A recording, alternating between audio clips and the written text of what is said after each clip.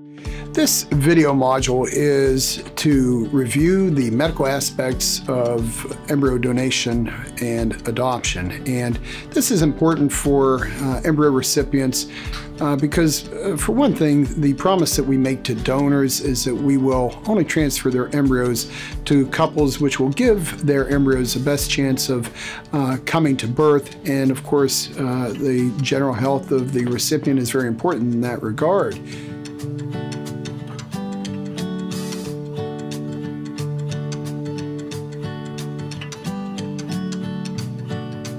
First of all, we have some age requirements for the couples. We ask that the mother be not more than 45 years of age and the father not more than 55 years of age. The combined age of the couple not more than 100.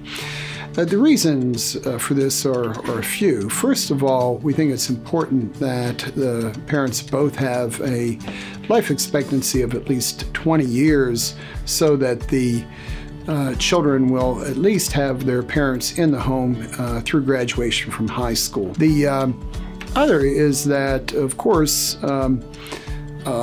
pregnancy complications increase, especially in the woman, after the age of 45. And so we don't want to knowingly put a woman in the position of having a high risk for a complicated pregnancy based on her age. There are a few other general requirements that we have for recipients of donated embryos.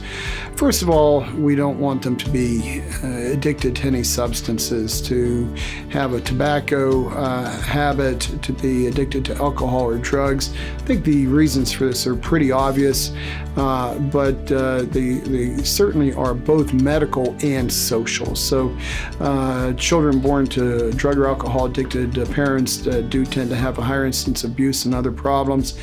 And then, of course, any of these issues can cause problems with the pregnancy and increased risk of miscarriage, fetal anomalies, and other problems. So that's important for us as well. We want both parents to be in good general health, and that's again not only for ensuring that they have life expectancy of 20 years, but also that they'll be able to give good and consistent care to any children that might be born from embryo adoption in their early years. And as any of you out there who are already parents might know, early years of raising a child can be physically, emotionally, and psychological trying at times. So it is important that our parents have good physical and emotional and psychological health as well.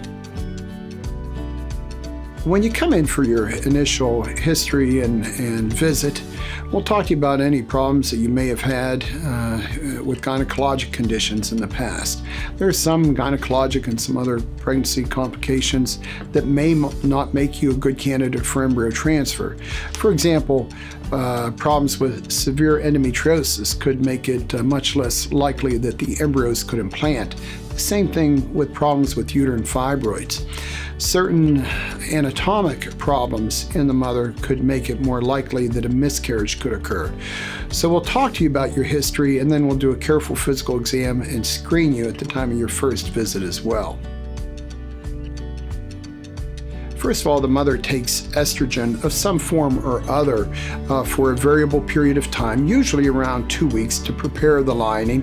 And then several days before she has her embryo transfer, we start her on progesterone. Okay, so if a woman cannot take estrogen or progesterone for some reason, she's probably not going to be a candidate for a transfer. After she has taken her estrogen and progesterone for the prescribed period of time, we bring her in here. This is the transfer room, where she'll lay on this table. We have an ultrasound machine here and a window where the embryologist passes the embryos to me after we've done a prep of the vagina and cervix. And then those embryos are slid using a very small and atraumatic catheter or tube into the cervix under ultrasound guidance so that we see exactly where they're going. This is a painless process. days. And once we get the prep done, the actual transfer takes only seconds. So it's a very quick process.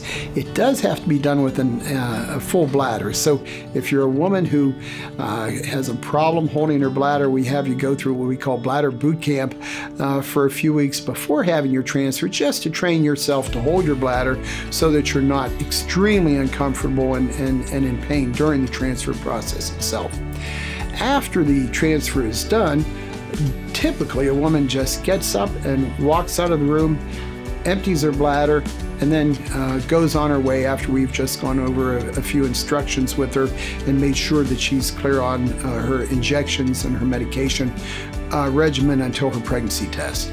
The pregnancy test is done about 9 to 12 days after the transfer in general. We repeat that a couple of days later to make sure the level is going up appropriately. And if all looks good, we would do an ultrasound at about 6 weeks of pregnancy, which turns out to be just really about 3 to 4 weeks after the actual embryo transfer, to look to see if there's a gestational sac and ideally a fetal pole and a heartbeat. 3 weeks later, we repeat that. If all looks good, then we release you to your obstetrician and you send us a picture of the baby.